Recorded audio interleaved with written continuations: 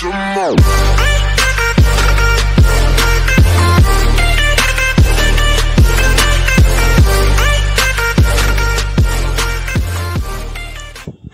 there, welcome to ELA'S Hub.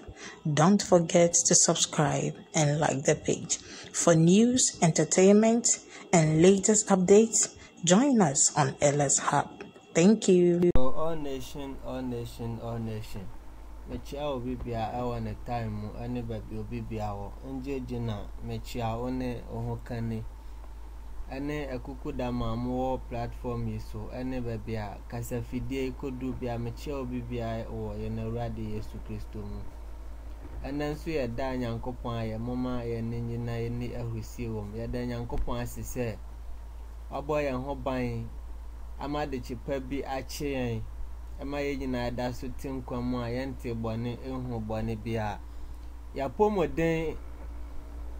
enkransem no na ye do so na ye health message na ene ye do so na ene enso eye da foforo ye bekasa afa ade foforo ehu siutase ne mompa ye do ase osoro hene openti ne ati ase ye ba besua ho ade me enti ase o wasem wadum ti amen. Ene de ya babe susu hono ya to ne din say refined sugar asichire fita anase asichire a ya po ho ene me ne o eba be kasa afa ho na meni munu akuma Jeremiah Andoh me medi dwumadi enim na si e kasa refined sugar kra no a eno ne den yehwa ye wasichira hodo bebre anase nema hodo bebre a eda ewo wiase na de e ka ho asem no refined sugar no see we have so many different types of sugar enunti ye wo Nyankopon bo enema no ode asichire nuane no egu enuaba hodo ne bimu a si edise enuaba no a yetuminya sugar no ebi ewo mu ena eno na nipadua no ehia eye papa eso no ena Nyankopon de bi nso ehihye emoa hodo bi no msa omoye bi titiro yehwe ewo se ya emoa ena eye eno nti ye nya sichire ni bi nso efimu ena yewo herbal natural sugar nso ho a friend stevia oko health shop ahodo a obenya bi ewo eno nso ede ye pa ena ehwe ahwede se nso a asichire ewom ena afi o ade bi friend molasses eno nso asichire ewom ena afi o brown sugar nso ewo ena afi white one no na ye ba beka eho asem no enti quotation aye Gina so no Proverbs chapter 23 verse 1 to 3 no mebusem ti aduonu mensa ne yimu eba akokosi mensa yenti Awurade asem osise otena se ne obrempon rebedidi a susu de wo wanim no ho yie na se wo yodufu dipefo a etise de wo de sekan reto minimu ma okon no na dokodoko wade na eye na ada aduane tise de ohene Solomon eka no osise ye ma ye ne obrempon tena se ne ebedidi a de wo yenim na no na esese susu ho na se ye dufu dipefo a etise de de sekan gasa etwa ye mene no ti ose me ye kon no na dokodoko wade na eye na ada aduane yehwe asichire fita akunu ne bebre atwro enema ahodo ayede afan refined sugar no se na yede etie fita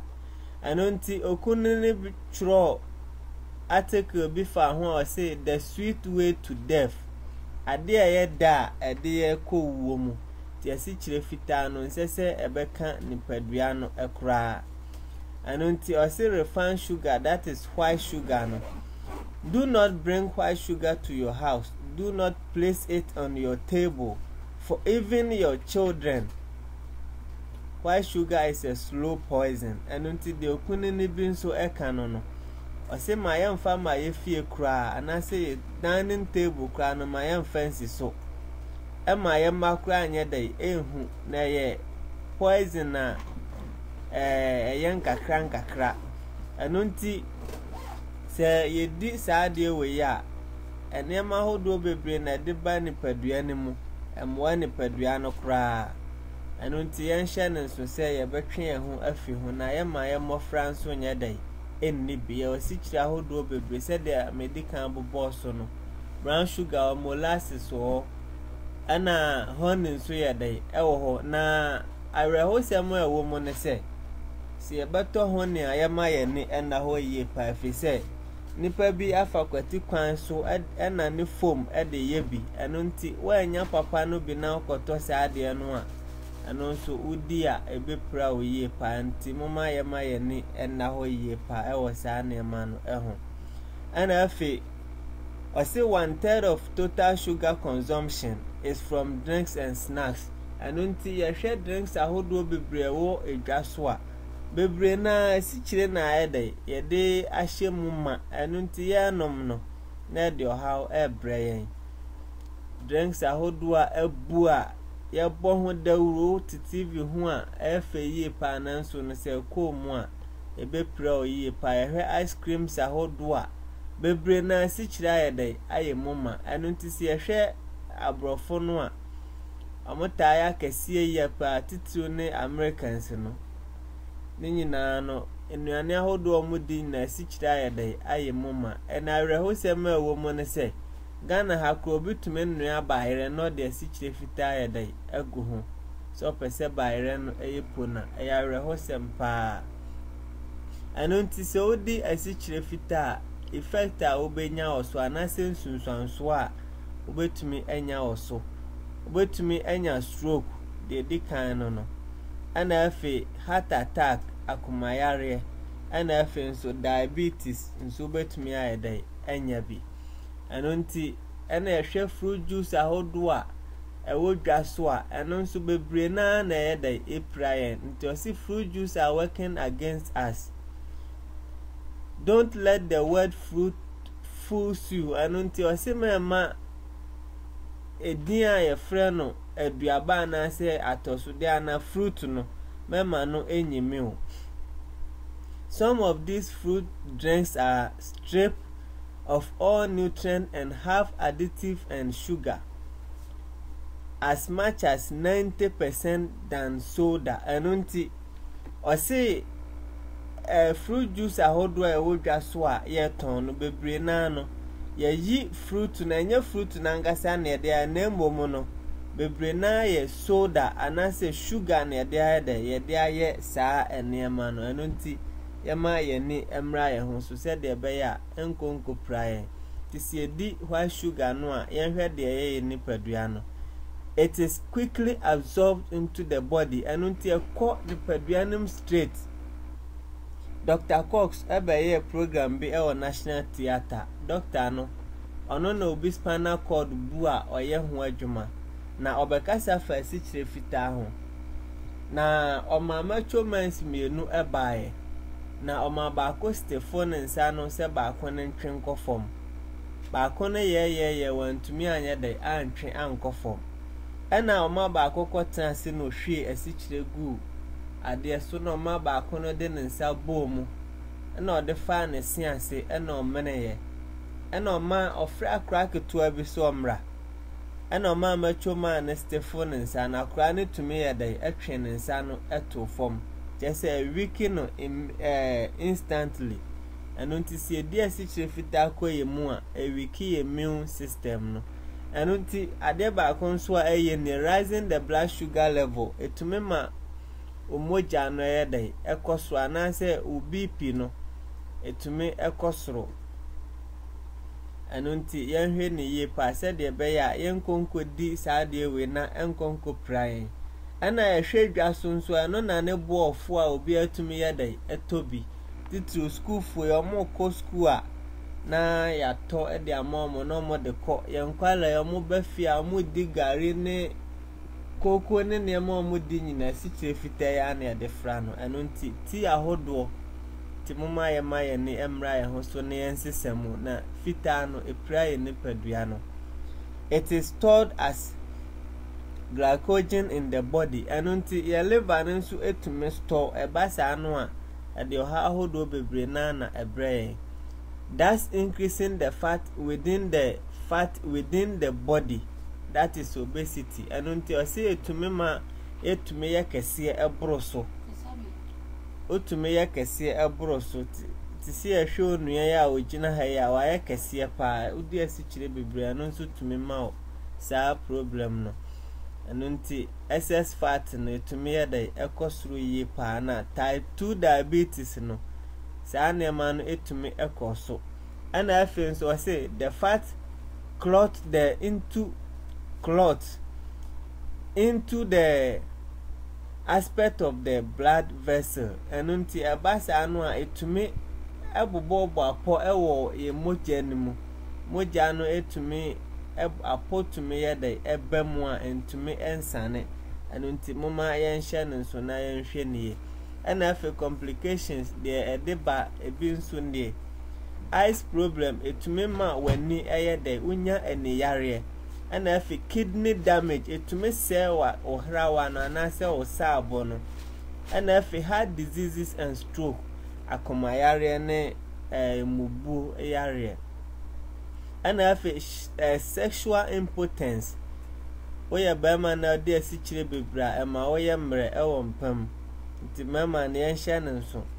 Tisabre nipa bebre na ayemra mo atu agu bites ahodo so eno nso emwa ni padua no e de ha ahodo bebre ni padua no ana afi ulcerative sores afi osa ahodo nso etumi ya dai ma oyem tumi etwa kuro ana infections etumi ma nema ahodo bebre na ya dai egugugu ni padua na kwa ne ho a enye enika na afi amputations etumi kwa ya dai etwa na ti se bia diabetes no eba mu a etumi ya dai etwa onan anase wonsa breast and uterine cancers na afi so breast cancer na uterus ahodo no cancers ahodo a ebu no bebre na de asichire fita na edeba ana afi phosphoric acid anunti so di ko mu a onompe no a asese mutume ya den no na afi no yemre calcium na ebema onompe mu aye den na sa asichire fita yi eko akose no anunti osteoporosis nompe mu ahodo obi o a onyi nnu ba bia na afi onya nompe kotodwe yare ne nompe yare mu ahodo anunti momme enhya nso se sa white sugar na ebetwe ho afi ho na sa yare we nyina no amaye so ana afi impairs the brain etumi ese adwen no ana se ma adwen no ekofom anunti nkwala no titru etumi ema omo adwen kofom yie pa anunti enhya nso na ye moa omo se ebetwe omo afi sa de we ho na etumi aboa mofra no afi weaken the immune system ya ho aden no a se yare bi bemu a ekotia no no afi ema no eyemre sugar and immune system yehwa immune system no ni sojafo a omo ye mu a se yare bi bomba ko atia no no se udi asichire fita ko mu a na afi omo akwakose sa immune system no na ayemre nti yare bi a atwam a na aba babia won afi decreased white blood cells function and afi moja fita no ewo mu no etumi ya dai ema ne kofom anase ebre na se kra anunti mama yen hye no so na yen twen ho mfiri ho and afi unbalanced nutrition eno no udi a entumi balance aduane no anunti yen twen ho anya dai emfiri ho and afi drinks ahodo we no munyina no asese e dai ye twen ho firi ho se de be ya ye nipadua no ebenya ahoden anunti so obedi asichira ye molasses wo ye honey wo ye stevia wo ana afen so no ye brown sugar wo na white one ne de emwa nipadua no de mebubo so na obetumi ayusu bia ebeboa na watwe ho afi fita na ho anunti mama ye maye ninna ho na ye maye nin so emra ye ho so se de be ya ebenya apomoden na yetumi atenase